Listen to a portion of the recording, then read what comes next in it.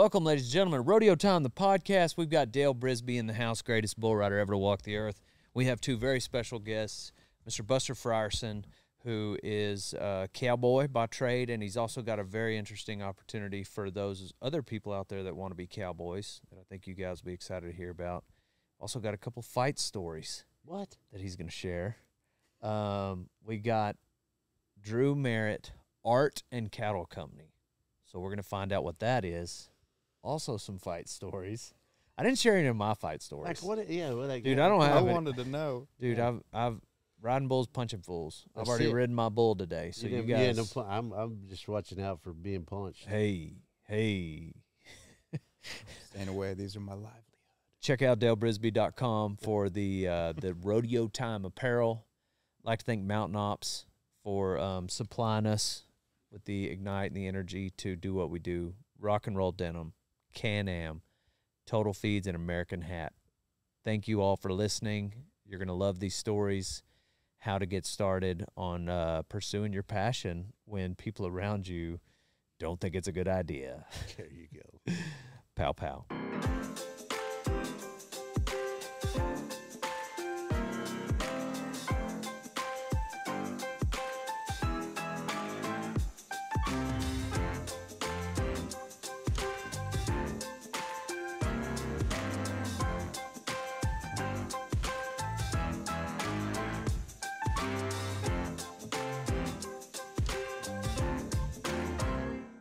I love that intro music.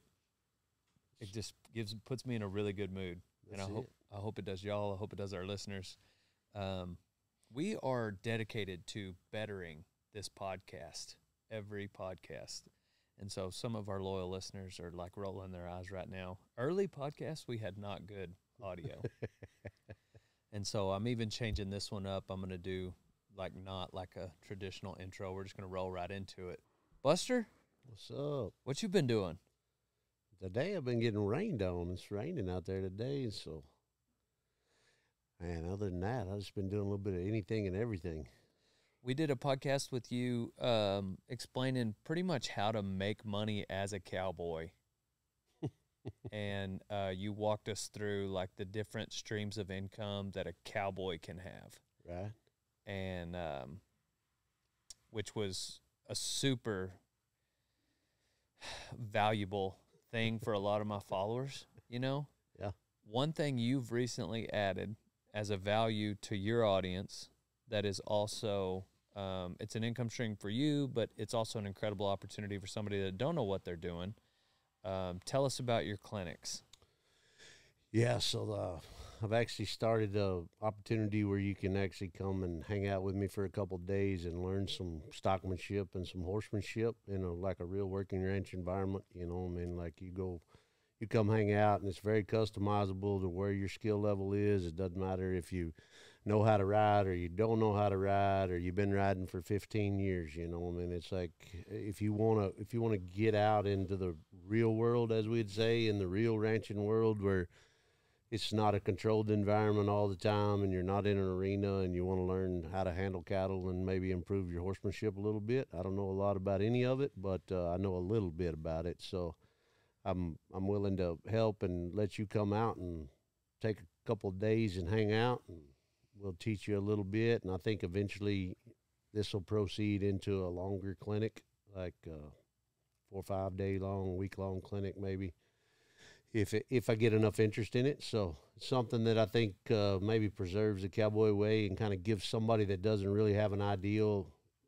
other than what they see on the Hollywood movies kind of type deal, like the real world, like what we really do, sorting cattle and, you know, dragging calves and doctoring yearlings outside, taking care of just animal husbandry between your horse and your cattle. Yeah, I feel like you're a practitioner.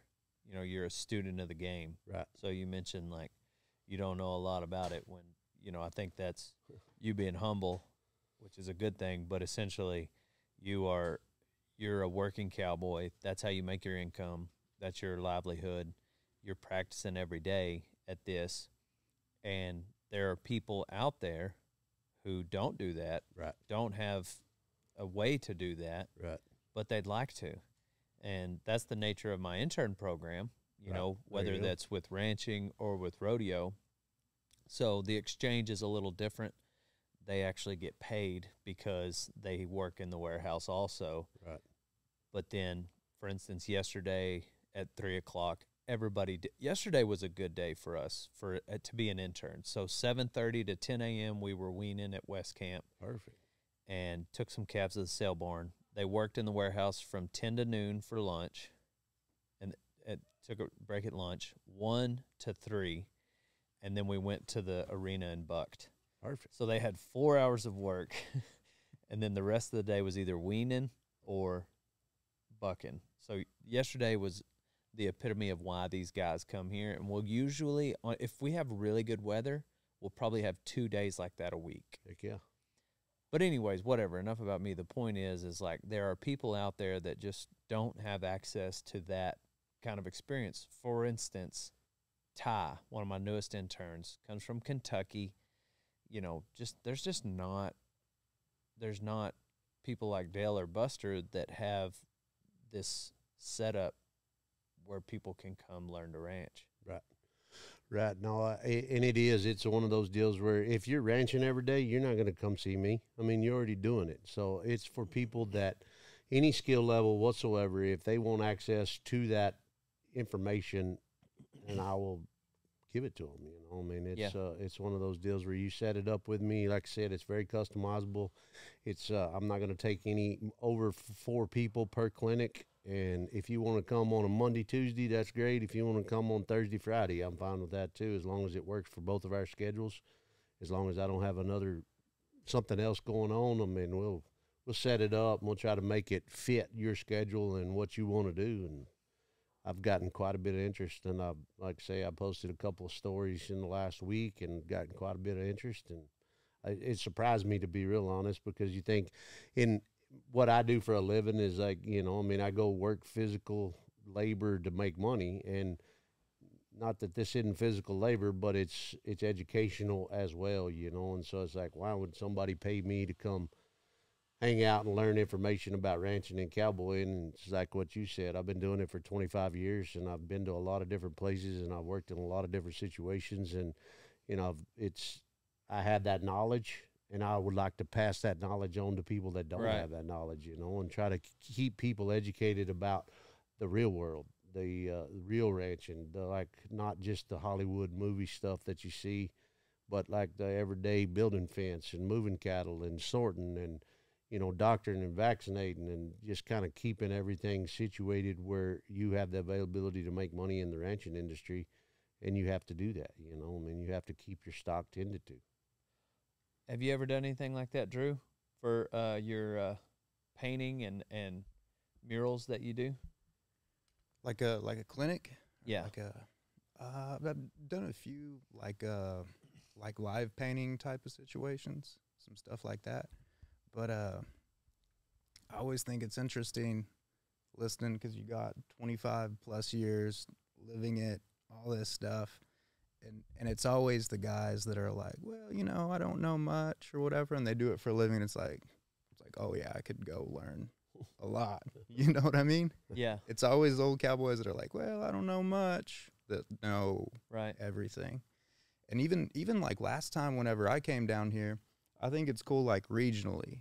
Like for me, East New Mexico, it's so different regionally, like the way we do things. And then you come down here, and we were bringing cows up, and just like little things that I would pick up on, like little things with like horse gear, horsemanship. You helped us gather that pen of pasture cows there at Guacamole Camp. Yeah. Just for example, because it was like the little things that I would watch y'all do, and it was like, oh yeah, that's not in our vocabulary over there. It's just open where y'all have terrain, and you know.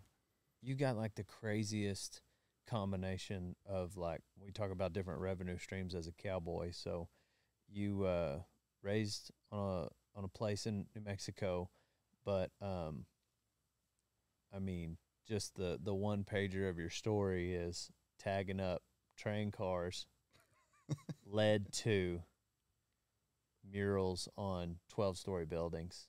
Wow. commission paintings. Is that kind of like a good summary? That's a pretty good summary. That's a pretty. We were talking about it a little bit before. Like I grew up and all my friends would rodeo and like they were into that. And they'd get into roping. Like my best friends in the 4th grade would bring roping dummies, and at recess we'd like rope.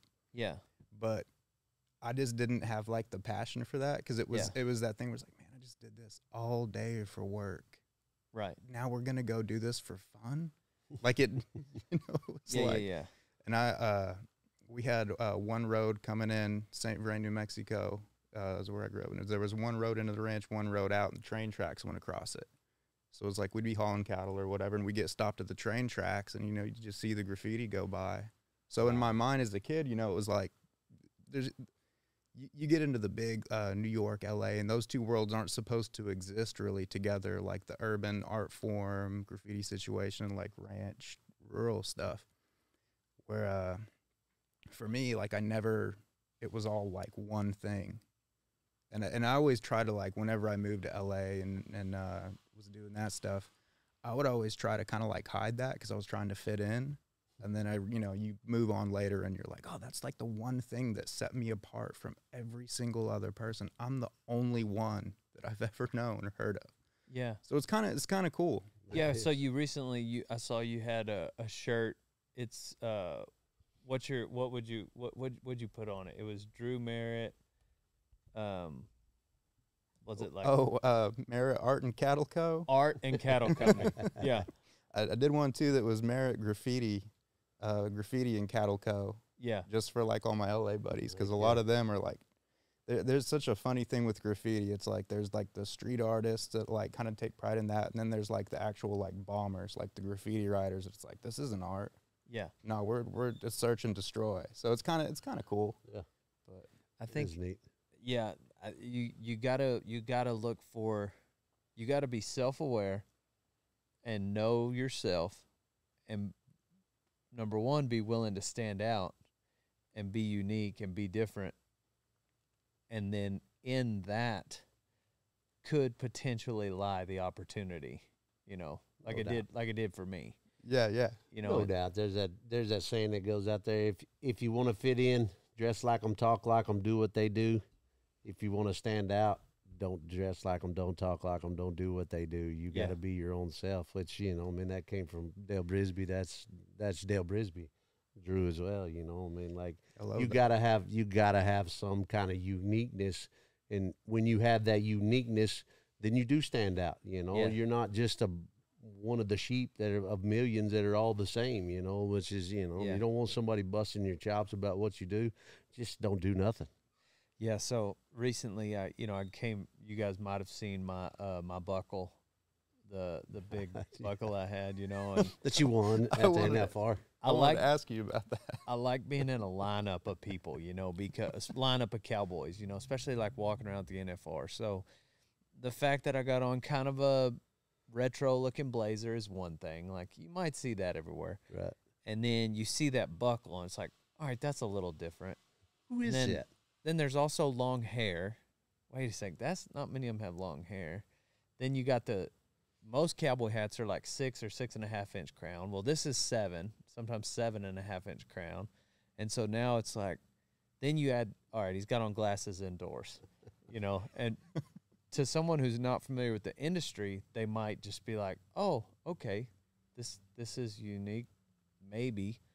But like, some people might think he might be serious, Yeah. And then people in the industry are obviously like, okay, this guy.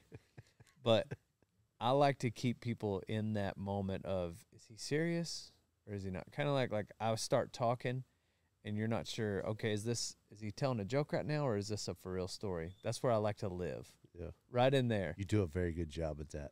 Yeah. I saw a meme. It's kind of like when you tilt your chair back and right before it falls, but you're in that space, like you're not sure if it's that's me every single day. All the time. That's why the belt buckle was so amazing. Because a little bit bigger, and it would have been like, this is everybody knows. Yeah. So like when we first got it, we're walking through the Cowboy Christmas and I see someone I know. he's standing with some money guy from New York, an investor from New York for this thing, and not been around rodeo. And the guy from Montana Silversmiths, who's about to present me the buckle upstairs, he shows it to this New Yorker, and the New Yorker goes, "Oh, yeah, that's a nice buckle. That's nice." And so, like, in his mind, like, he flew back to New York, maybe even that night, you know, but he flew back, and in his mind, like, that was legit. That's like, what we wear. Yeah, that's what we wear. He's like, I can't, and he was probably thinking, I can't believe they wear that, you know. But like, really, it's just it's a comical buckle for Dale Brisby, you know. It's like your Captain America shield. I thought you were gonna pick it up and like. He didn't even notice. He didn't even comment on the. He didn't even comment on the. It said champion this year. He didn't even comment on it. He was just like, "Oh, yeah, that's cool that's buckle, good, man. yeah. That's really pretty." Yeah. Daggum, you won that big buckle. You must be really big. When'd you get that? I got that this year. This year. I got that this year. Can't you read? Yeah. So that's so tell me about like your. I can't. And your mirrored glasses. Like, I don't know if you're looking at Drew or you're looking at me. Or looking like, at Drew. Okay, all right, cool. Like, I was just trying to make sure you like catch up. Sorry. I'm Catch pretty up. slow. I just keep Buster. looking at myself. Yeah, I'm like, man, I'm looking all not that bad.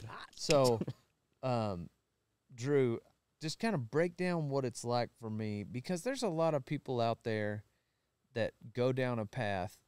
I think the three of us are probably, if we had told our parent, I know, for instance, my grandparents told me, you need to get a real job, when they did not have the same vision I had. So, like, essentially, like, you know, I'm going to be the Dale Brisby that I am today. Now, they don't argue as much. You know, 17, 18 employees, they come into the warehouse and they realize it's a tangible, like, they can touch it, they understand it. They didn't understand the internet 5, 7, 10 years ago, so, like, they didn't realize where we were headed. Exactly. Mm-hmm.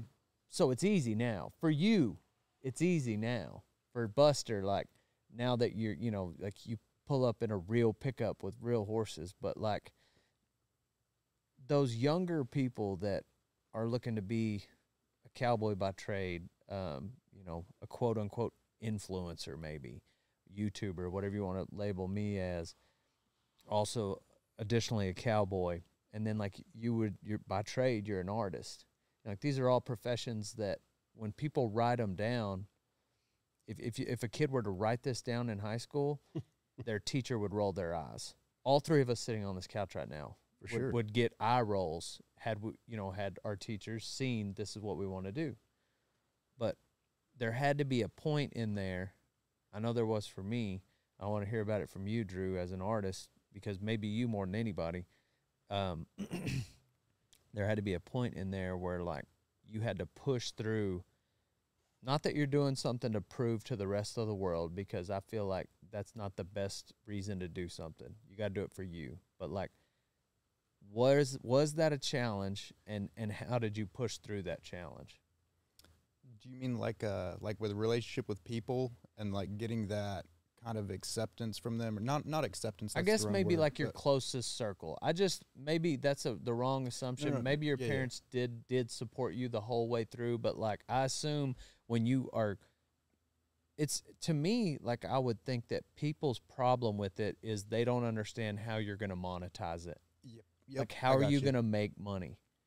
Yeah, that's that was so like you went out to LA to be an artist. I was originally going to go to Wyotech with my best friend, and we were going to learn how to, like, work on cars.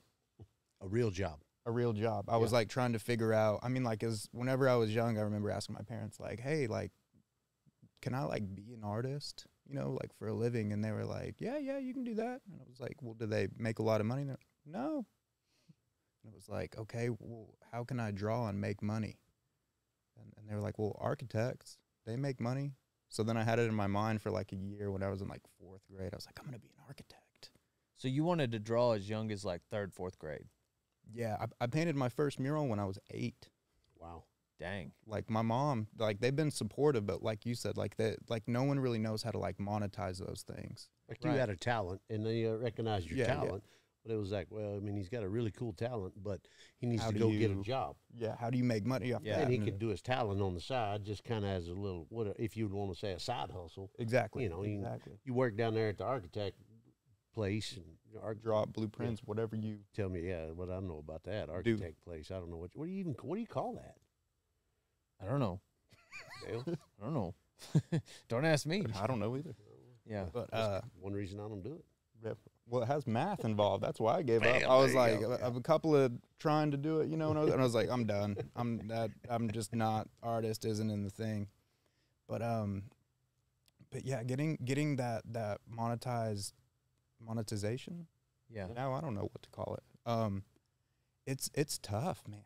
Especially growing up in like those like that our kind of environment. Right. But I mean, like my dad, I mean, well, y'all know how it is with like cattle. It's like, well, sometimes you lose a lot of money, sometimes you break even. Mm-hmm. So he kind of had a viewpoint of like, well, I mean, you can always do this. You can always farm. You can always ranch. You can always do this. This isn't going anywhere. So like, give it a shot. Yeah. But I was gonna go do learn how to paint cars or something, just anything like that. And that's, my parents were like, well, like, I know you're like pinstriping cars and painting snowboards for people and doing like automotive stuff, but is that like what you want to do, or do you want to like make art? And they were really supportive, and they were just like, we'll try to go to Dallas, try going to the Art Institute, because that's the only, I mean, that's like a graphic design school, and I'd never had a computer. So that was interesting coming from, I bet. You know, so I tried to do that. It wasn't art. It just had art in the name, you know. Got you. Didn't know any better. So, yeah, I'd never been to like an art museum or anything until I was like 24, 25. Like just from, you know, St. Brand, New Mexico. It was like, there's nothing there, man. There's nothing there. Yeah. So going to Dallas was a culture shock. And then I did that for a few years. And then, while I was in Dallas at school, my mom and my aunt, I'd always been painting. So there was just a garage full of like paintings and drawings, just like old house paint, whatever I could find, spray paint, like graffiti, whatever. Every time we'd go to a restaurant, I'd draw on a napkin, like whoever, like some old cowboy that was sitting in the back, I'd draw him, I'd draw like whatever was around. And my mom had kept all these napkins. I'd just leave them there. I'm like, yeah, just leave them. But she took them all. And I'm in college, and I mean, like a dead-end department store job, like thinking, like just kept dropping classes. Not the most studious, imagine that. And basically, like, my mom and my aunt were like, we're gonna have an art show for you, and I was like, what's that? So like, my aunt took everything down in her house and hung up all these old paintings that I had done or whatever. And my mom framed every one of these napkins that I had drawn on. She put them in frames, and they just invited their friends, and their friends ended up inviting their friends, and their friends invited their friends or whatever. And then I come home from college for my art show. I just thought it was going to be more like a church function, like a bunch of old ladies, you know, like whatever. Yeah. But packed house, everything sold, and I went back to Dallas and quit my job. Heck yeah. And it was like every one of these napkins that I had sat down and drawn, like at the time, like I think we sold them each for $30. Dang. But like if you add that up, yeah, like 100 napkins, it's like, oh, and they all sold and they were gone. And then it was like, man, I paid for every meal that I ate. Mm-hmm. Right. You know, those like little things as like a young kid or like, you know, young college age. It's like, wow, there's like something to this. Well, that's awesome. That it's kind of the opposite for you, that you had like that, such a supportive, you know, foundation that like not only did they support you, but encouraged it enough to set up a scenario that showed you could monetize it. Exactly. And I don't think that they really knew what they were doing, but they've always just been like, just there, you know, like I'm very lucky. She probably just had this overwhelming sense of like love when she looked at these napkins. She was like, I've got to do something with this. They're wasting away in this. Yeah. Yeah. So that was, for me, like I said that about my grandparents. My grandparents were that way, but like my old man was the most supportive. Matter of fact, like he was like the opposite. It was annoying how many ideas he would have. Like if I was like, I kind of want to do this, he would come an hour later with 10 ideas to add to it. Mm-hmm. And then, you know, and sometimes it was just a little annoying, you know, because that's how your dad is when you're. No, Dad, that's what I want to do. Just right. this is what I want to do. I don't need all that other stuff cluttering up my brain. Like, this is what I want to do. But he died. This is kind of the first time I've really put this math together, but it was like 2 months to the day before the first video. So he never really got to see this come to fruition, you know, what we've been doing for 10 years. This July will be 10 years since the first video. It. Yeah, he's seeing it. He's seeing it, buddy. He's seeing it, that's for sure. Yes, sir. So he was super supportive, you know, because, like, the main thing that was so outlandish for me to do that normal parents wouldn't have approved of was rodeo. You know what I mean? Like, you want to like make a YouTube video, that's one thing, but you want to like ride bulls and get on broncs and faraway lands, like that's a little. And so the fact that he supported me there, which it's his fault that I was doing it anyway, you know, so he couldn't really blame me. But anyway, my grandparents did not support me, and it always made me appreciate. It gave me a glimpse of what it might be like if my parents and immediate circle didn't support me, and I've always felt sorry for those people that had to go through that, for like chasing a dream and not being supported.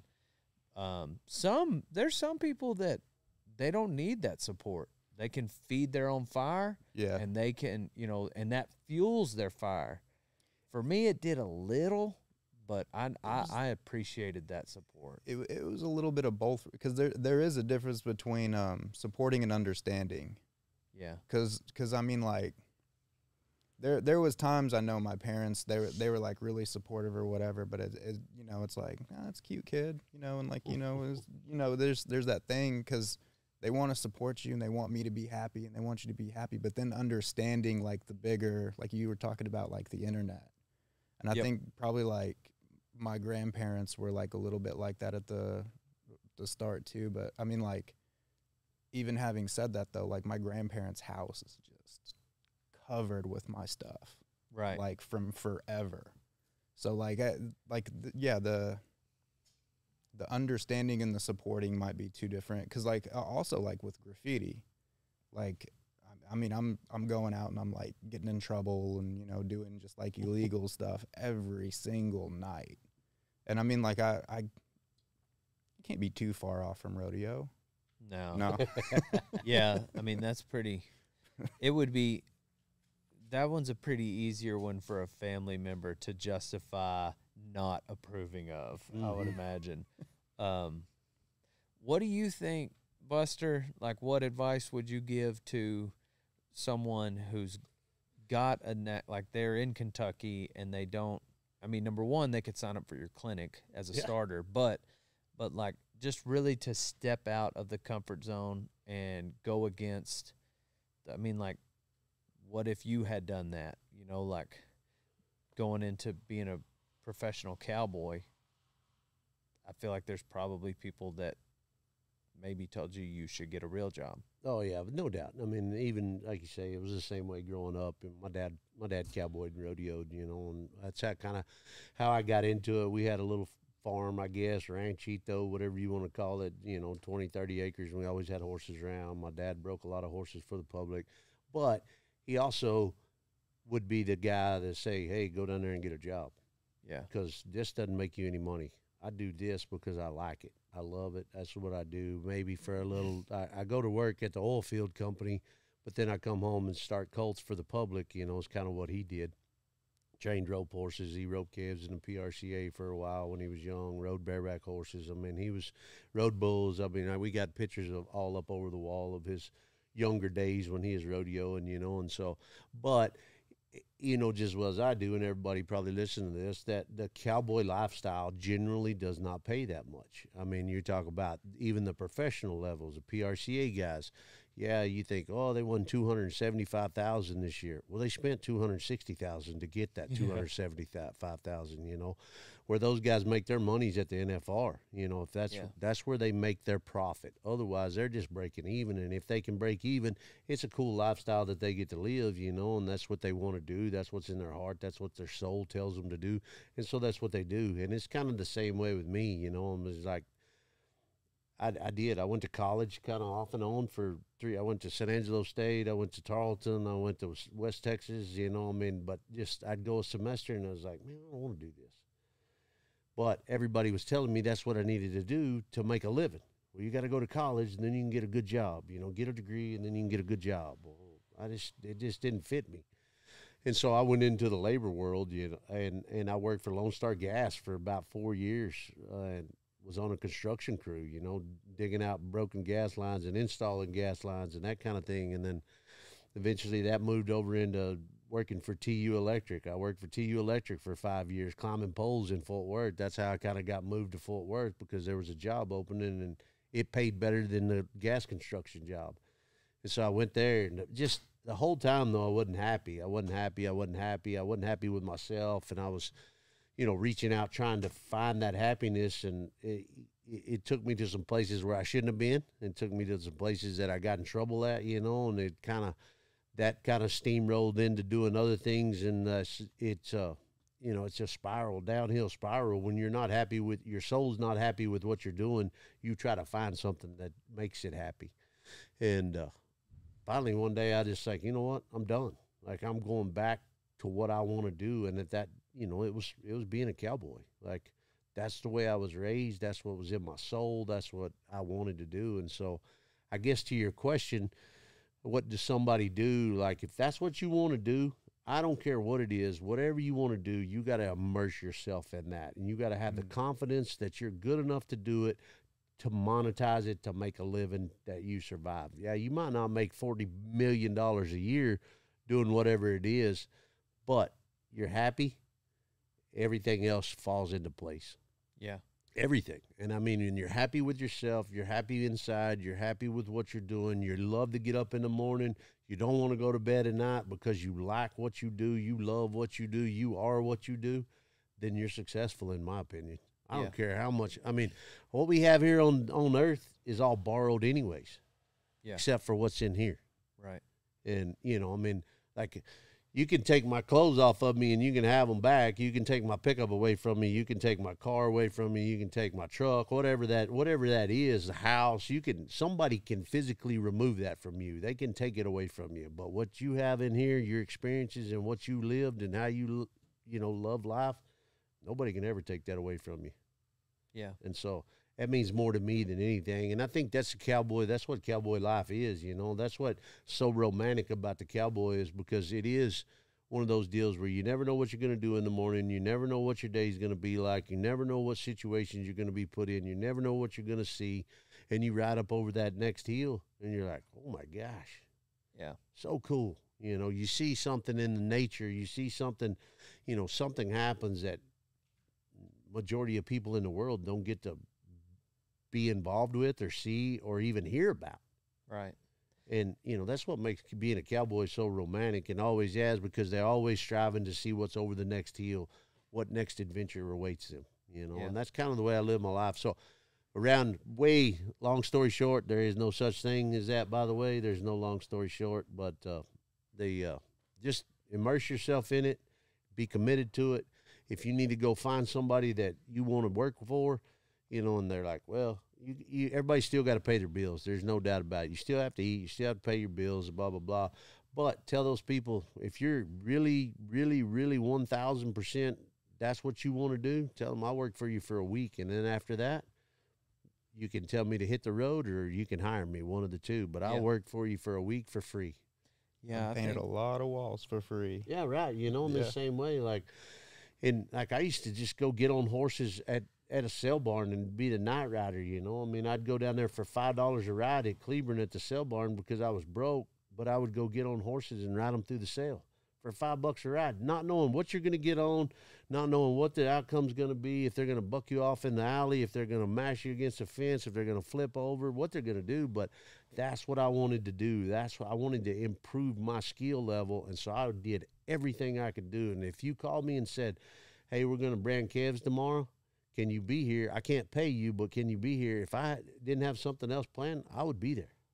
Yeah. If it cost me to go down there and get the last $20 out of my bank account to put gas in my truck to drive over there to help you brand calves, that's what I would do. I think that that's the caveat. You know, like that's like a prerequisite is the obsession you talked about, the work ethic. So like if you especially if you're going to go into something that's unique and uncommon where you are self-employed, because I think it's human nature to get to a certain level. You get $500-600 in your pocket and then you let up. Right. But if you're going to be successful as a cowboy, as an artist, as a YouTuber, like you have to press on. The work ethic that comes behind being successful is a prerequisite. I think you have to be tenacious. You have to be obsessed, but to be successful, obviously at anything, but especially at this, right? As opposed to maybe a 9-to-5 architect job where you can have days where you just show up and go through the motions and not get fired.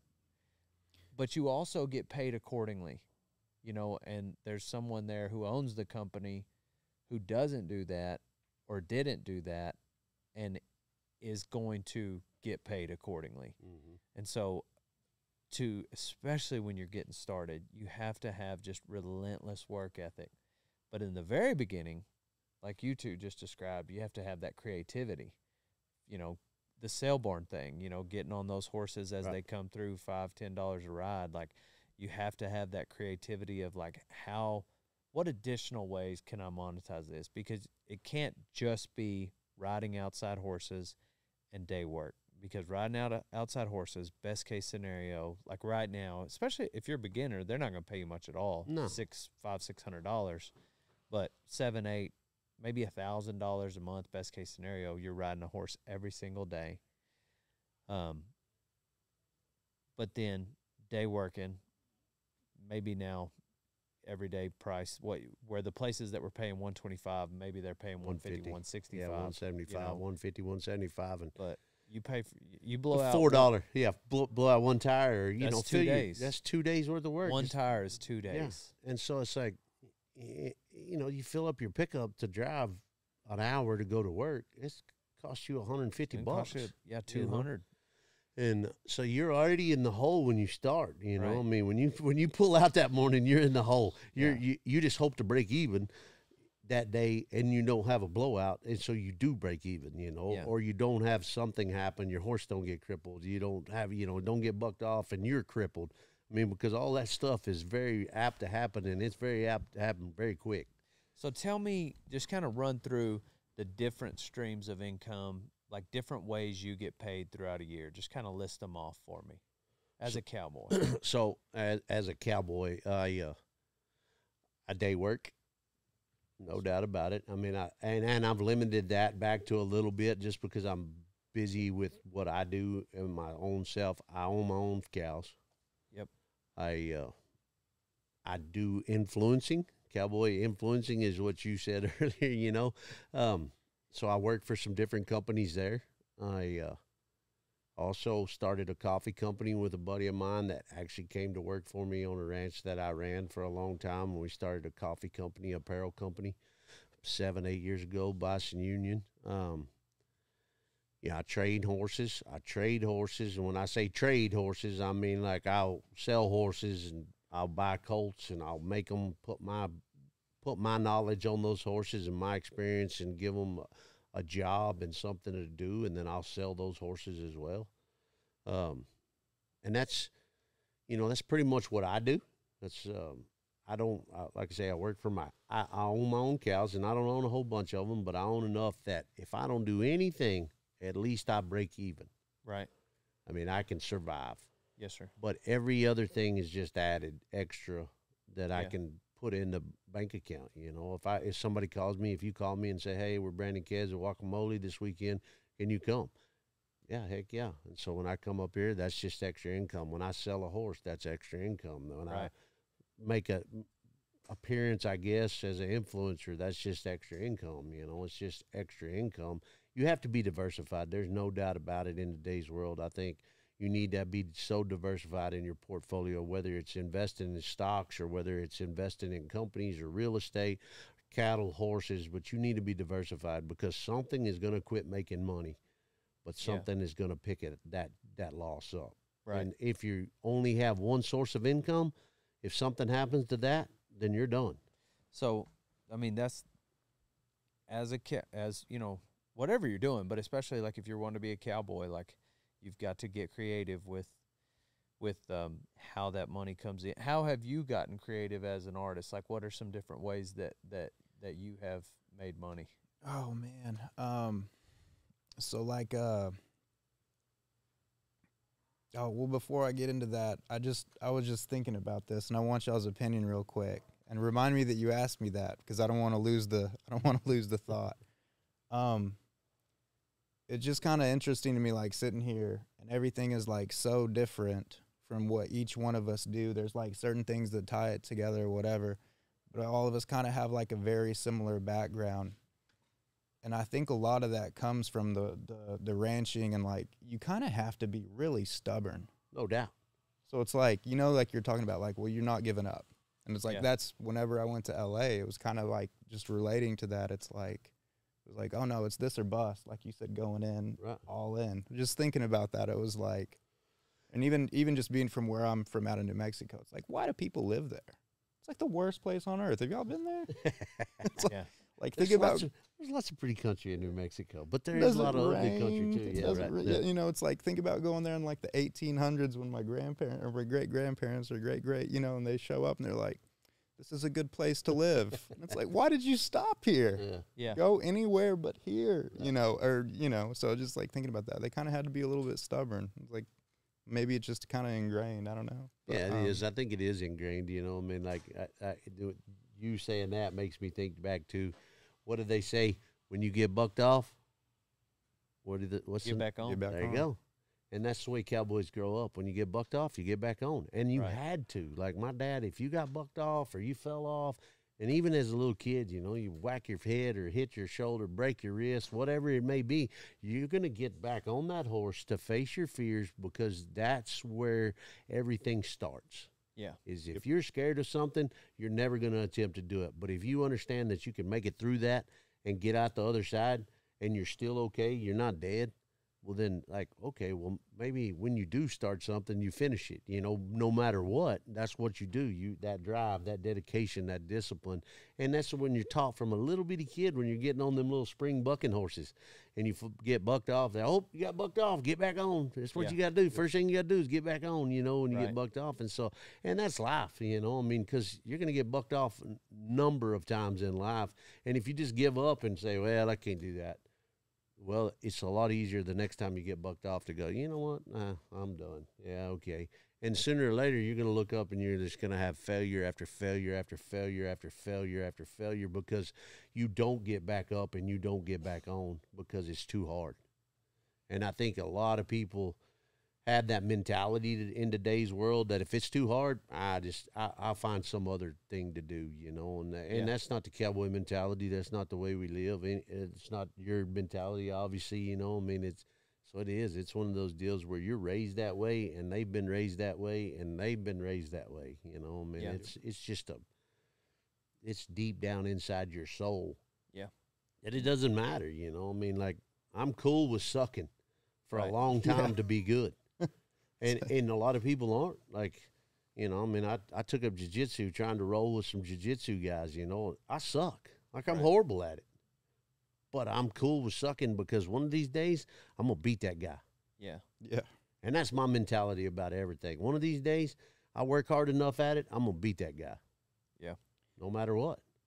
I call it throwing punches. Like, if you throw it enough, like, you're going to keep missing. One's going to be weak, this, that. But, like, it's that, like, last, like, 50th. What if it lands? Yeah. What if you knock dude out? You know what I mean? Like, I don't know. But it's kind of like that cartoon I've seen where there's two pitchers and there's two tunnels, and one guy's just right to the end. They've been digging the tunnel with a pickaxe, and one guy's right to the end, and he's still swinging the axe, and he's got this long tunnel behind him. He has no idea how much further it is to the gold.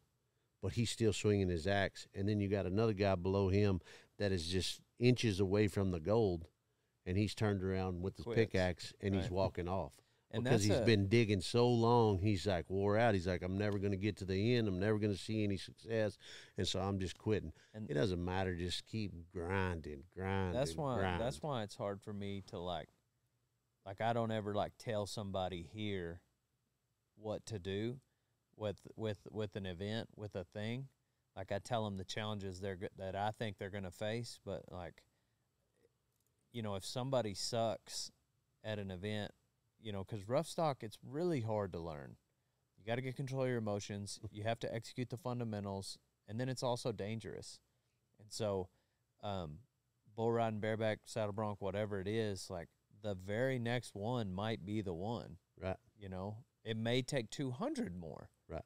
Yep. And that within those 200, you go broke, and your family exiles you, and then maybe some bad things happen, yeah. or it's like 5 away. And so like I'm never one to tell somebody you shouldn't even try it or you shouldn't do it, but I will be downright honest with the dangers, and not only the physical dangers, but also just the financial dangers. Yeah, right. Financial. Yeah, go back to that. Yeah, let's go back to that. You asked me a question. I didn't want to be rude. I just knew that I would lose. I would completely lose it if. Right. I understand. I got like ADD, ADHD, CNN, TBS, CNN, HB, whatever. All of the letters, I know I got them, so I jump. But the multiple streams of income thing, it's. I figured that out from like selling a painting. Like if I sell a painting, it's gone, and if it's priced too low, then it's like diminishing returns. It's like I spent a month on this thing. Well, if I charge $3,000, it's like, well, what do you get paid hour? You're like making so much below minimum wage, bills, this, that. And like, if I spend that much time or whatever, it's like, okay, so you got to charge more than that. And that gets weird in the art game anyway, because you never really know. Your price really isn't determined by you. It's more determined by like collectors, who has your work. It gets into this whole weird kind of slimy mess that I don't even like going into. But like, so I was like, okay, whenever I first did it, it was like, all right, I'll sell a painting. It's like, well, I spent a month on that. I'm broke. I'm beyond broke. So it's like, okay, up the price. Well, now I can just sell that one, or I can make prints of that one and sell like an edition of 50 signed and numbered. Most of the time those go for like, for me right now, it depends on the print, but they go from like $175 a print basically to like all the way up to like $700 depending on like the size or whatever. And the upper range of that, I'll like hand embellish them with gold. So every single print is different, even though it's like a copy of a painting that I did. It's like every single one is hand done. There's like a little something on it. So it's like, well, okay, well, I'm selling the same thing to different margins of people. Yeah. It's like, it's like, well, not everybody can afford a $10,000 painting, but maybe they could swing $175 for a print, same size. It's on paper. You get a nice frame. It looks like really cool, and it's never going to be reproduced. It's like you have a certain number of these things. So it's like you sell. So I do things like that, like selling a painting more than one time, and not, like literally, but in those terms. And then for me, murals has been really cool. Like having that graffiti background and being able to apply that to kind of like commercial or personal murals. Like I have the coolest job in the world now, because like people will reach out and just say like, we love your work. Here's our budget. Come paint this 20-story building. Yeah. Did you paint the one in Amarillo of him? Yeah. Yeah. No kidding. So I'm going to jump around over here. Like I'm going to take over your show a little bit, Dale. How did y'all meet? Like, how did that connection ever come about? So it was a dark club. Man, with some he was following me, and like in the pickup or yeah, at night, dark club. Yeah. And I just every now and then, whenever I was like watching my story, for some reason, for whatever reason, there's no way that this isn't going to sound arrogant, but like whenever you sound if you arrogant, have a bunch of followers, you don't get to see, you know, it just shows you like 100 of maybe like 20,000 likes. You know what I mean? You don't you don't have time to I don't have that many followers, but yeah, I mean, so, I'm feeling what you're saying. But like his profile picture kept popping up on my, like I would just go glance at my story and check the analytics of different things for whatever reason, and it would show like the top, you know, it would show 3 people that watched it, and then you swipe up and it'll show you like 20 people that out of the however many thousands that have watched the story. And there was always this painted profile deal, and I saw it like half a dozen times, and I was like, I just had to click on it, and then I saw all this art, his art, and I don't know, it just resonated. Like in whatever term you want to use for the art world, it was just like, it spoke to me. There you go. His art spoke to me, and it told me to hit the follow button. Right on. And so I did, and then I think I might have commented on some stuff and started liking some stuff, and then you said like, hey man, one of us spoke to the other one for, I don't remember how it went, and then you offered to come do, he was like, man, I'd love to come do a mural sometime. And then the Netflix show was coming up, and so you came down, hung out, you did this mural during the Netflix show. The scene, it was going to be hilarious. Did it make it? I think it made it. I don't know if it did. I figured that I would. What do you mean? Maybe. You didn't watch it? You didn't watch it was Netflix? for you had a Netflix show? Yeah. No. So like we go in the did? warehouse. Really? We're in the warehouse. For those of you that don't know, there's a huge mural of me in my warehouse. But like, so the camera comes in, and you can't see the mural, and it's me talking. It's like, I'm Dale Brisby. This is my warehouse, and you know, I say something like world's greatest bull rider, also the most humble, and then the camera cuts, changes, and it's Drew painting a life, you know, larger than life mural of me on the wall right after I talked about being garage humble. door, like a big roll up garage door. Yeah, it's like not just 14 feet tall like mural. it is like 12 times bigger than And it's me holding my fist out, you know. And I was like, I use this to encourage my employees. So anyways, it's great. It's a great painting. He had been interested in I was confused as to why he's following me, and even at the time, like, there wasn't a lot of like ranching content you had on your page, Drew, but like I was like, man, I wonder why this guy's interested in what I'm doing, you know. And you know, turns out he had a ranching background, came from that, but had been in LA doing murals and paintings for 10 years, and so I was intrigued by his art. He liked my ranching skit and video type content, and so yeah, fell in love, and here we are. Here we are. But, so no, he did a mural here, and then did one at the ranch, that skull on Rodeo Blues. Oh yeah, yeah. He did both of those that trip. Cool. And so now he's back, and we would be painting today, but it's raining, so we decided to make best use of our time, and it'd be hot. I say he would be painting today, but he's going to do a mural on the very front. Awesome. So the Dale warehouse is open to the public, but nobody knows what this is. It's just a warehouse in a part of a town in West Texas. So like, it's just, he's gonna put a Rodeo Time, the logo on the front. You're putting the Rodeo Time logo on that big. This one, this Rodeo Time logo. No, the one on Willie's with the skull. The skull, that'll be really the cool. Original actual trademark. Heck yeah. And so that'll go on the front deal, and we'll just play it by ear for what we have time for after that. Heck yeah. I felt like it was kind of like a cool organic, I don't know, because it was cool to see what you were doing, because it was so it was like I was like kind of just watching it in real time, like just grow and grow and grow. And it was interesting for me, because it goes back to that, just like, man, just be yourself, like it's okay, like but you know, LA in general and art world, it's like, man, it was like kind of like tiptoeing on eggshells out there. It was like, oh, so like, you know, where do you come from there? Oh, like, what's your family do? It's like, well, we raise beef cattle. And then it was like record skips. What? Like, you do what? Yeah. You murderer.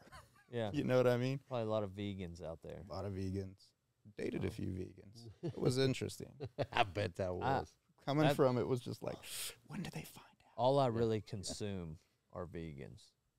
So Exactly. yeah, I'm the opposite of a vegan. I'm on the carnivore diet. I'm eating no vegetables. I eat processed vegetables, vegetables that have been eaten by other animals.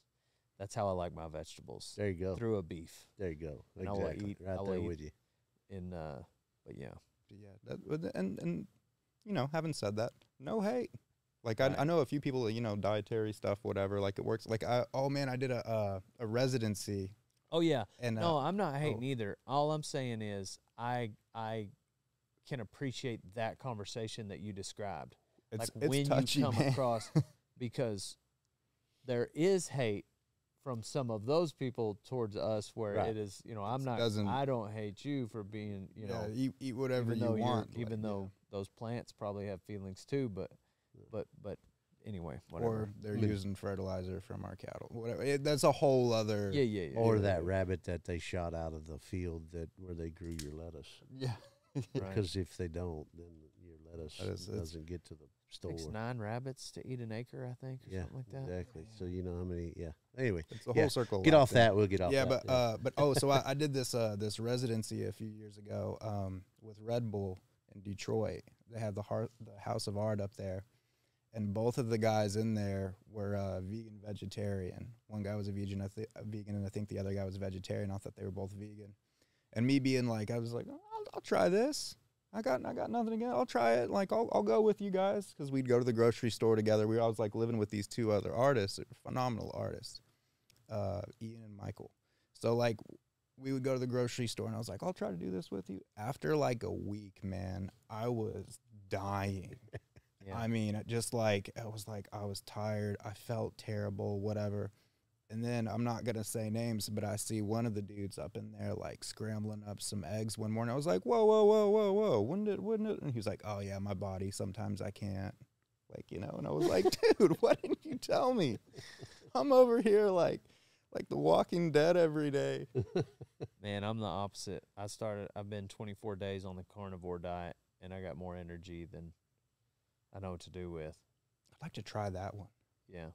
It seems like a lot of work. Not really. If you go, I actually am hungry less and I eat less.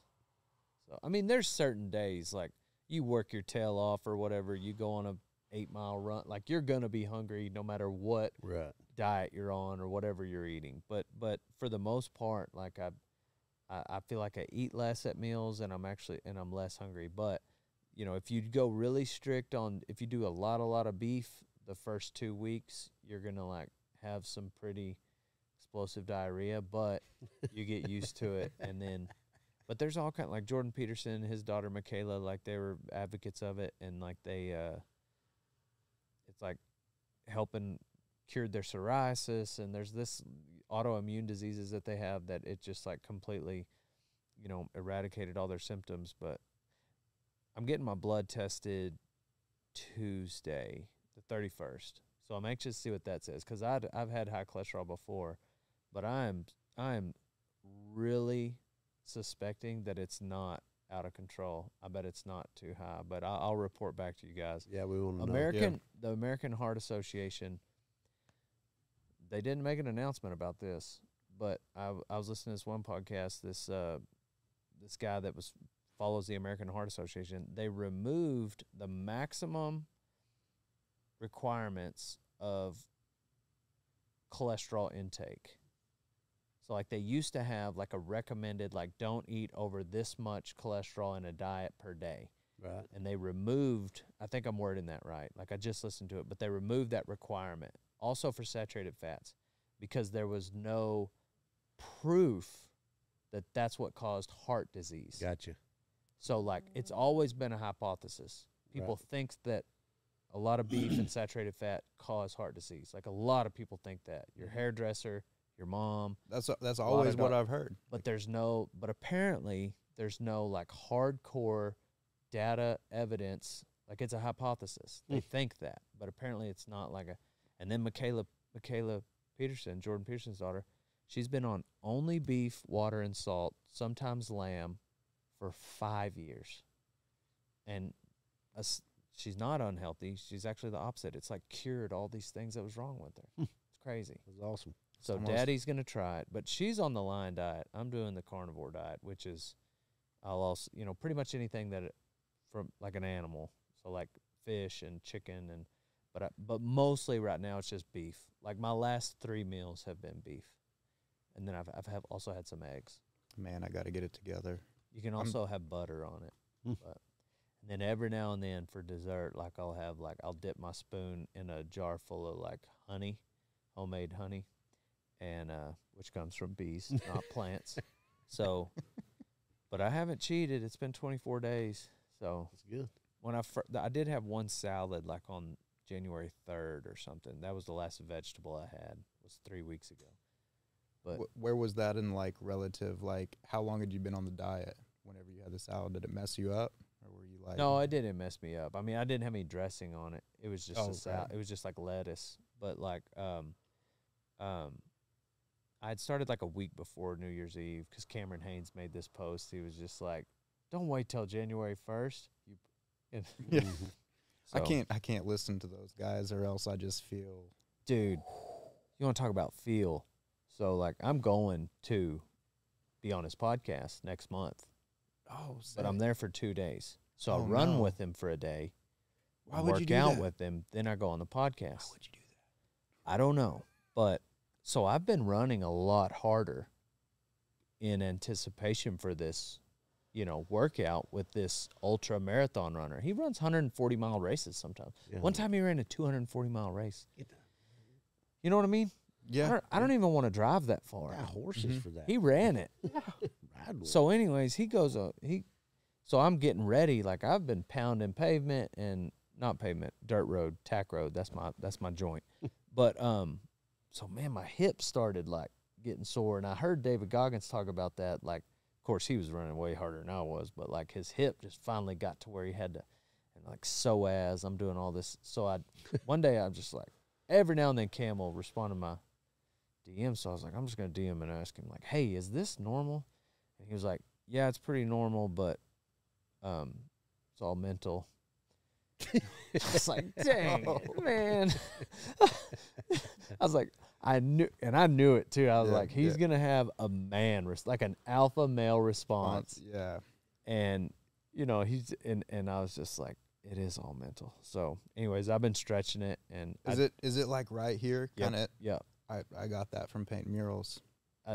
There's certain postures that you can take on like that will cause it. Yeah, the way your hips are rotated, and I'm right-handed, so it's like whenever I stand, I'm at an angle, and then like the way my legs are shifted, like one is up, I put all my weight, and I couldn't figure out what it was, and then I started looking stuff up. It was like whenever you're painting like 20 hours a day, standing on just like concrete platform, you're up and down ladders, like whatever. It's like I'm sure that's like, there's probably something in my day-to-day, obviously, that caused it, but like, anyway. Well, with you, there's so many things. So I'm like 2.5 weeks. I'm 2.5 weeks away from going to be with him. And of course, I've got this thing in my hip. Of course. Right before I go. But I don't know how much would I learn if I went up there with completely healthy, Right. So. Yeah. Well, what sucks is like you can't, with them and like Goggins and those guys, you can't be like, oh, well, I've had like a thing. No kidding. Yeah, it's like, oh, my hip kind of hurts. I don't feel like running today. A couple of days ago, Their feet are bleeding. Right. Just running on bloody nubs. He'll usually put like his miles every day, and it's like 14, 15, 18, 26, like every day. Like he'll get up and run 8. He'll take at lunch break, he'll go 10 or 12. Then at night, after everybody goes to sleep, he'll go 10 or 12 more. And he's like, and he said it the other day, it was just like, everybody's asleep at your house right now. What's your excuse? And I was like, dang. Because everybody in my house was asleep. And I was like, yep. I didn't go run, but.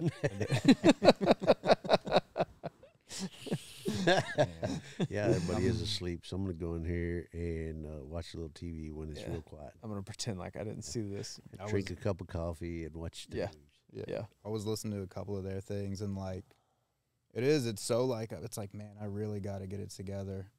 You know what I mean? Like diet wise, whatever. I'm an artist, so it's like, it's just so time consuming. It's like all I do is paint. I wake up, cup of coffee, skip meals. Like it's the most and then even whenever like I do, it's like fast food diet, grab something, go. Like it's just constantly like on the move and convenient.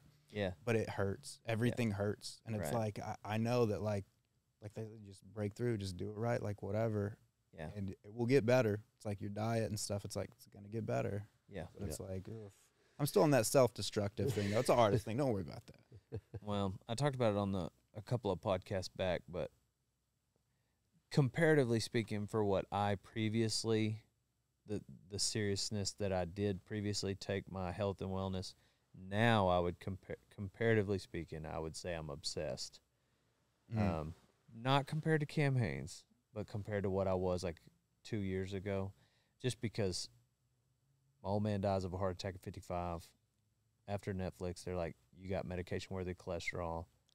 And so then it's like, okay, like it put a timeline on it. Like that means at 55, like that's my year. This is my flesh and blood, came straight out of this man. I'm on the exact same path as him.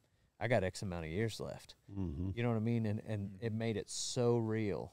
And I thought, what if I just took everything really serious and to the next level? So like run every day and then find some nutrition that like works, and which that's why I'm anxious to get my blood checked, because the doctors say stay away from butter, salt, eggs, shrimp, steak. That's like the 5 things. That's all I eat now. I know. But like I'm said, interested to see too. That was a hypothesis. It's the 31st. It's like 2 weeks. I'll let you know, because like I'm gonna be laughing if the stock's like, well, whatever you're doing, keep it up. You know what I mean? Exactly. So exactly. But maybe he doesn't, and I'll go back to the drawing board. Yeah. But I have a sneaky feeling that, because I feel better than I ever have. That's awesome. Except for this hip. I'm gonna get this hip deal figured out. Yeah. So It's like a weird annoying thing, because I think I have the same. It changes the way you walk just a smidge. Like it's you can forget about it for 30, 40 minutes, but it's just like a numb constant thing. Anyway. It's annoying. Well, Cam Haynes would say toughen up, Buttercup, because it's mental. Yeah. You brought it up earlier, but like for those of you that are listening and not just watching, Buster Frierson is a large man. He's not like taller necessarily than, it's hard to describe him, because I bet your weight, how much do you weigh?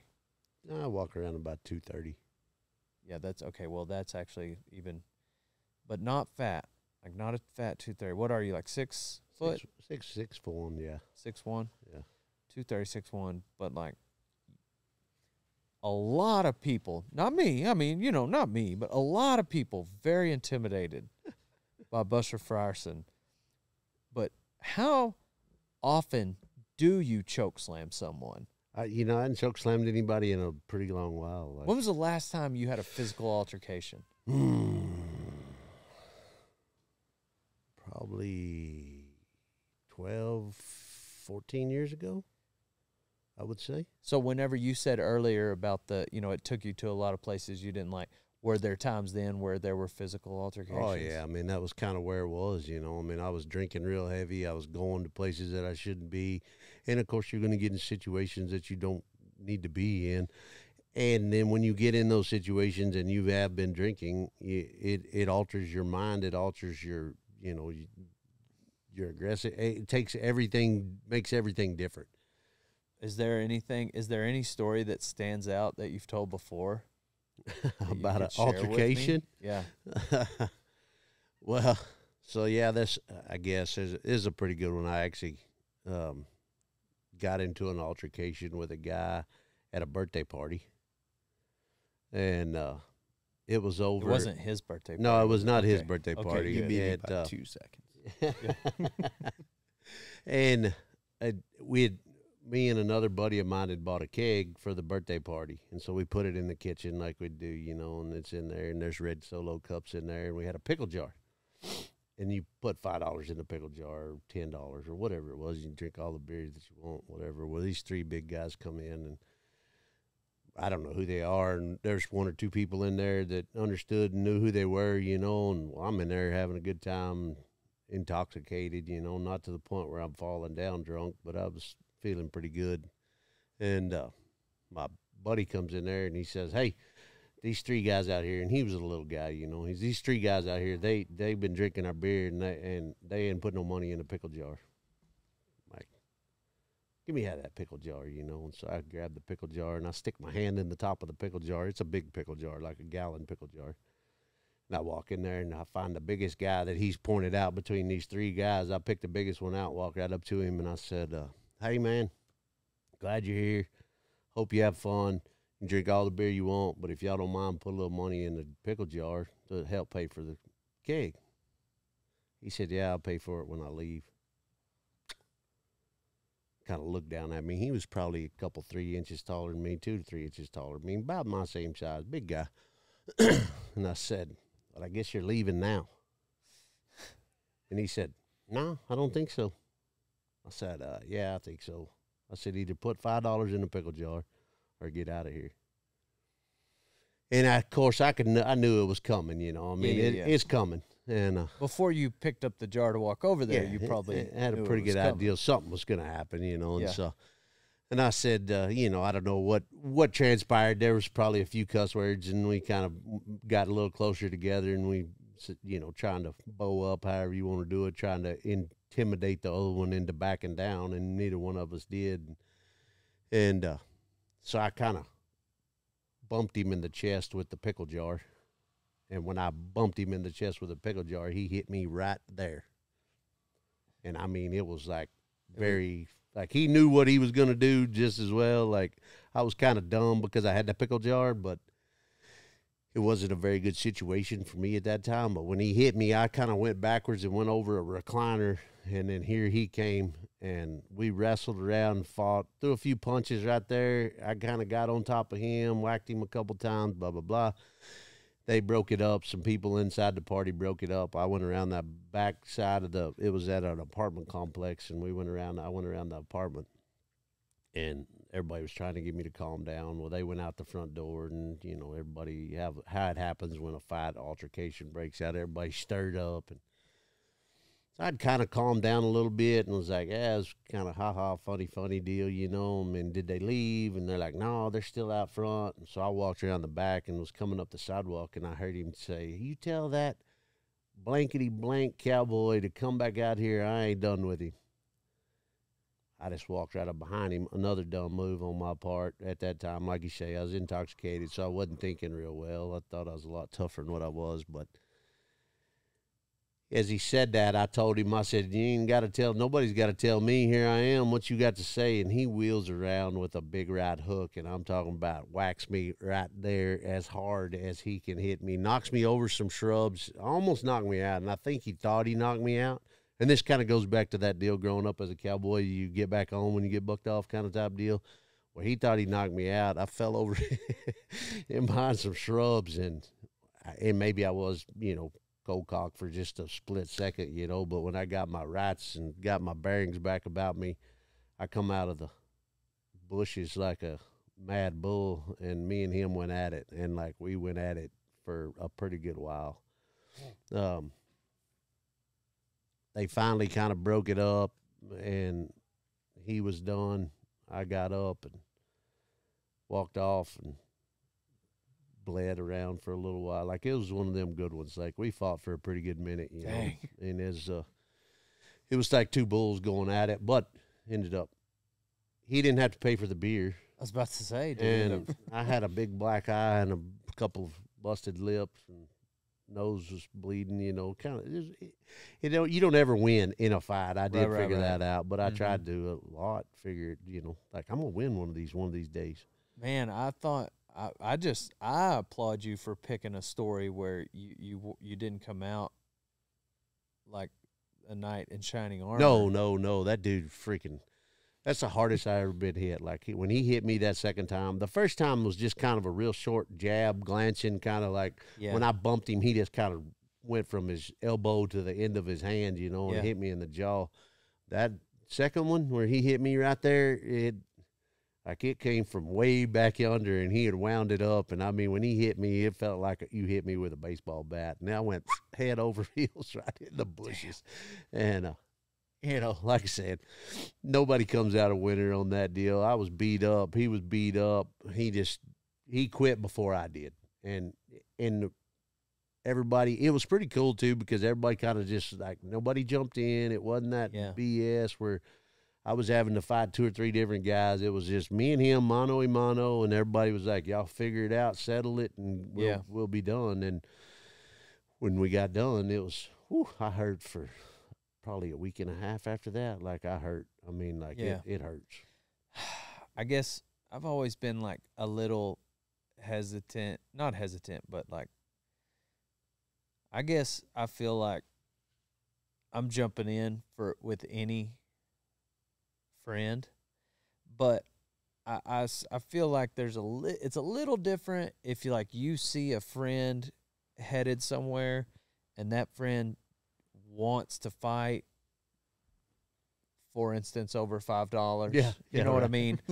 Like that's like, I can see how maybe that would lead to these two are fighting for a time one-on-one, and then there needs to be some sort of unique way where it's broken up where they don't kill each other. Yeah. But I guess assuming that my friend with me does not want to fight, which if they're my friend, then that's probably where they're at. Like I don't roll with a lot of guys who just, no offense, get drunk and want to fight. Yeah. You know what I mean? Like that kind of person is probably not. And I'll throw this out there too, that I've been sober for 21 years. So but if it's been a pretty good while since that was one of the altercations. Like I say, that one 12 or 14 years ago, I don't know, it's probably 12 years ago. I was sober, like stone cold sober, and I tried to avoid it and avoid it and avoid it and avoid it. And like I told the guy, look, man, you're drunk. You don't want to do this. I promise you, because I am the only sober guy in here. I said, everybody else has been drinking. I'm the only sober guy in here. You don't want, and like it was over. He didn't like me because I walked into the place. Yeah.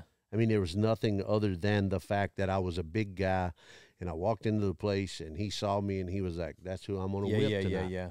And did he told, no, not at all, not even freaking close. Like he was to the point where he tried to hit me with a beer bottle. We were in a bar.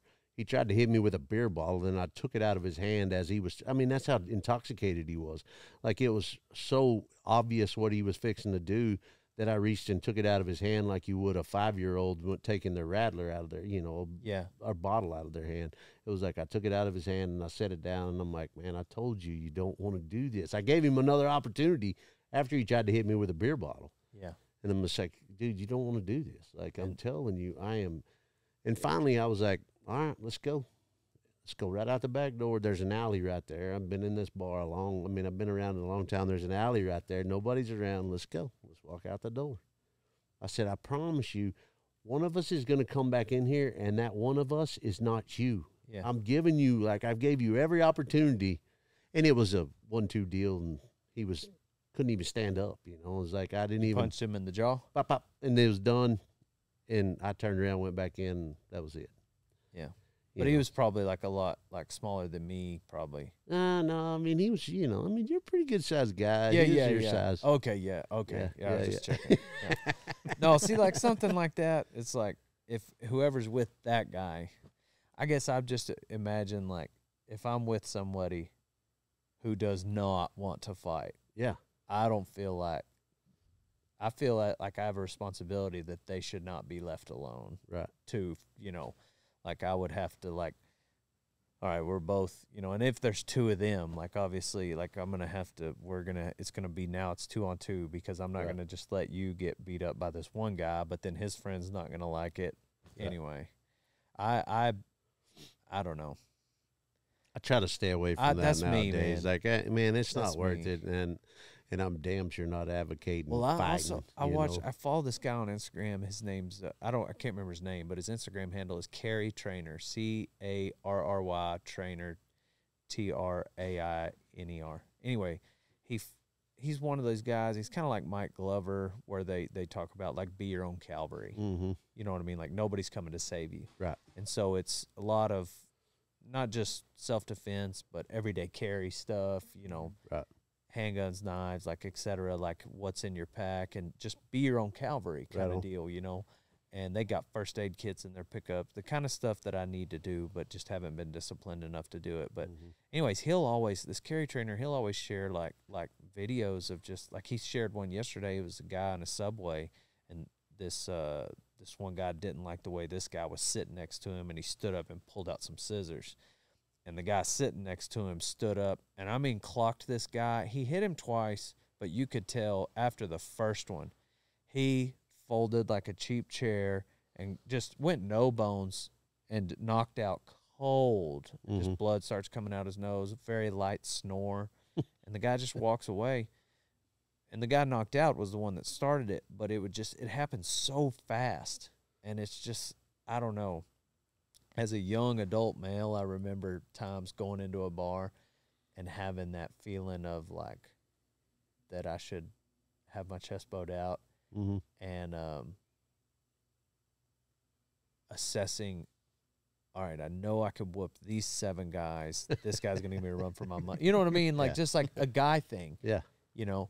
And for some reason in college, I was walking, you know, I had a buddy, he and I walked to and from class together. And I don't know why this incident changed that mentality about me that I just described, but I'm walking, and he's having a bad day, and we walk to class every day together. And we were neighbors, and our dads knew each other from high school, but he and I weren't best friends by any means, but he was my friend, and he was having a rough day and didn't talk much on our walk.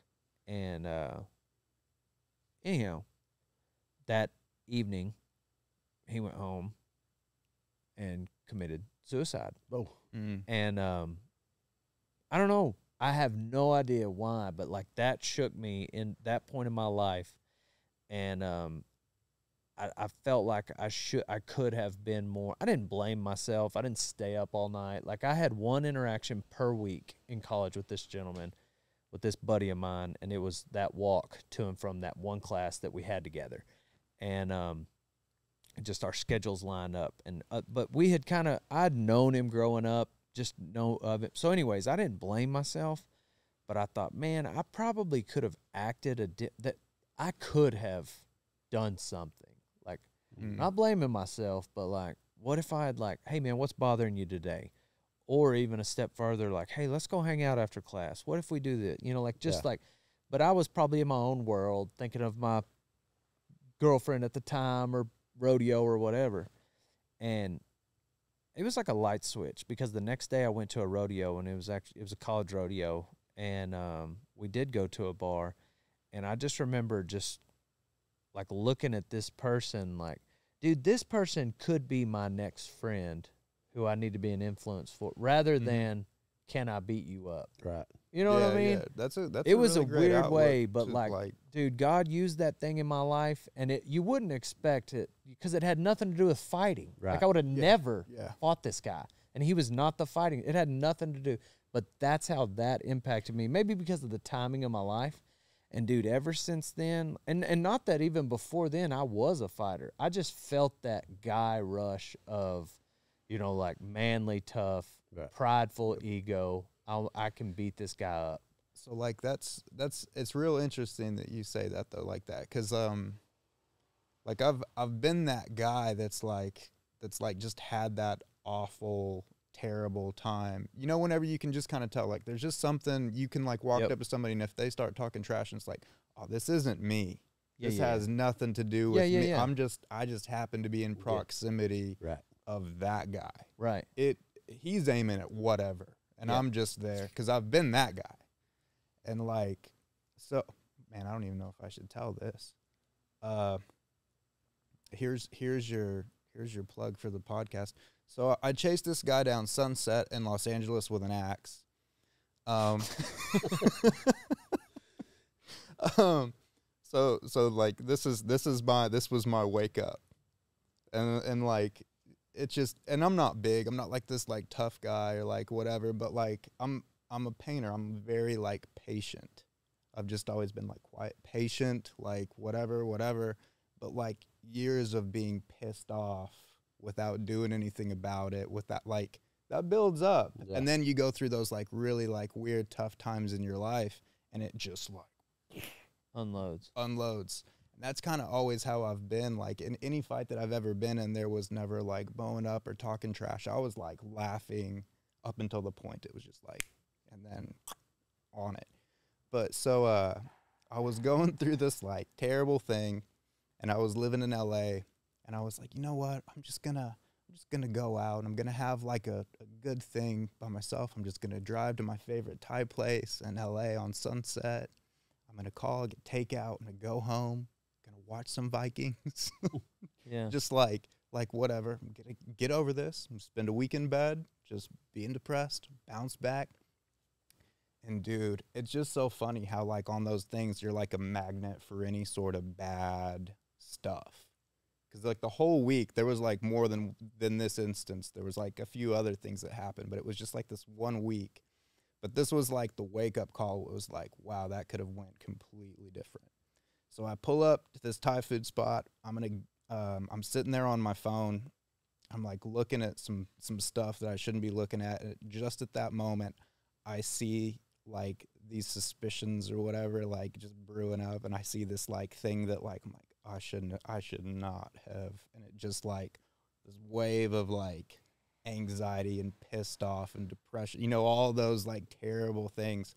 And at this very moment, this, like, big old, like, I don't know what he was on, but this big old dude is, like, starts banging on my window. LA it's a circus, especially in Hollywood, but banging on my window, and he's, like, doing stuff, and I'm, like, looking at him, and I'm like, just go away.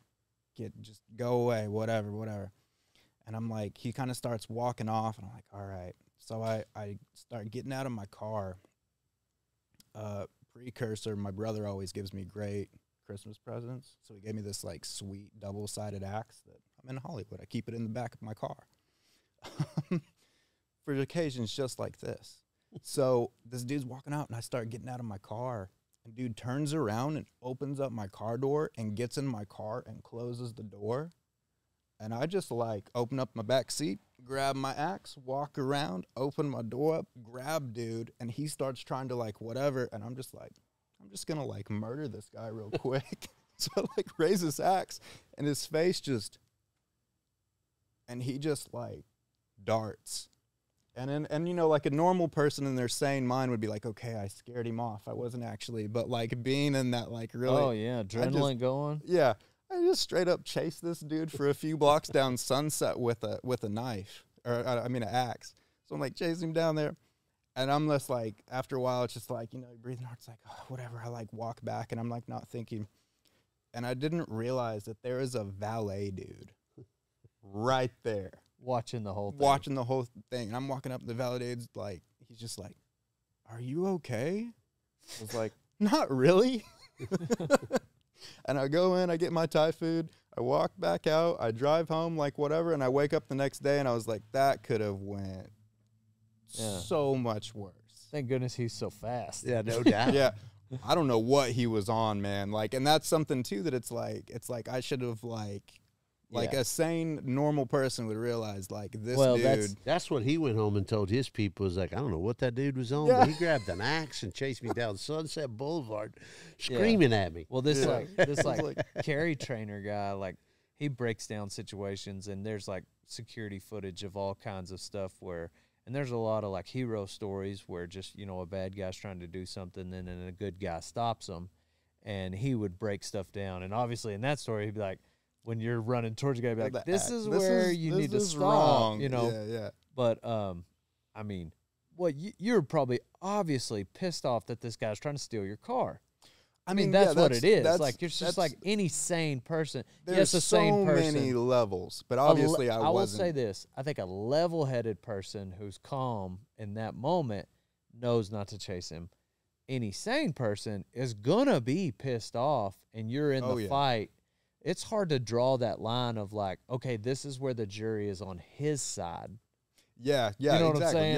Yeah. It was just a very strange thing. When you're watching the movie unfold, it's obvious. When you're in the movie, it ain't so obvious, I bet. Well, and you wake up the next day and you're like, did that just happen? Yeah. Like you're so far removed, you know, like especially like with like a party or like whatever, and you're drunk and you get in this big fight and you wake up the next day and you're like, did that just happen? And then you're like, yeah, that happened. That happened. That's what I want to be prepared for. I want to be prepared to like find a situation to like walk out of. Like, so like your situation, even with the guys like relentless, like, so my solution to that was like, I'm probably just not going to go in the bar. Right. Yeah. Because, and I'm not saying you shouldn't. Right. No, I totally get it. But me, if you look at this, even if you don't know who Dale Brisby is, like this is a target. Yeah, no doubt. You know what I mean? And No I'm doubt, not 6'1", 230. And it's just like we talked about. It's just like we talked about earlier when we first started this thing. If you want to be unique, you're going to stand out. If you want, and so you're the big guy, you stand out when you walk in. You're the long-haired guy, you stand out when you walk in. It depends on like it, and it is. It's one of those deals like, man, come on, man, like. Like I'm here just because I look different than you doesn't mean I'm a threat to you. And that's the whole deal. It's like, but too, today and anytime, you still have to be aware of your surroundings. And like I don't sit with my back to the door. When I walk in a place, I analyze the whole situation, know where my exits are, know where to get away from stuff. You know what I mean? Like I find a spot. Like it doesn't matter where I go, I do that. And I think that's a mentality that you either have or you don't have. You're either a victim or you're not a victim. And you know, I mean, like I don't want to be a victim to anybody. I don't want to be a victim to a crazy guy that wants to steal your car. Yeah. I don't want to be, you know, I mean, like you want to be aware of your surroundings, no doubt about it. And I'm no tactician or anything of that sort. I don't know any kind of self-defense, like martial arts or any of that stuff, you know, but it's like I try to train and know what I can do. Yeah. And that's what I do. So I think that's an interesting time too, because it's like I've been very, very lucky in like any like sort of like weird altercations like that, even where it's like I'm like maybe 170, like I'm skinny. You know what I mean? Like sopping wet with chains on, whatever. I'm like 170 maybe. Yeah. And so like now there's like MMA, there's everybody trains, everybody knows you did. Like I've been very, very lucky, and like anybody that's ever like they don't know what they're doing because I sure don't. Yeah. And like it's something that was part of the wake up calls. It's like, man, that dude could have taken that axe away from me. Yeah. Like it's like it could have been a beer bottle and same thing, you know. I mean, it is. You never know what you never know who you're dealing with or what you're dealing with, and it don't matter if you're 5'7" and you weigh $165. If you understand how to use certain techniques, you're dangerous. Oh, man. You know, I mean, and then you multiply that times a big guy, you're that much more dangerous, you know. I mean, it's something that you never know today's world, where you're at, who you're talking to, or what they can do. I mean, and that is the very truth of it. Man, the hardest I ever got hit was by a linebacker at my high school. We were all just boxing. It was like gloves or whatever. But I remember being like, there is at least 100 pounds difference between us. And I mean, like, I got rocked, seeing stars. I was like, stop. Yeah. But it goes back to the young and stupid and wild and like those times.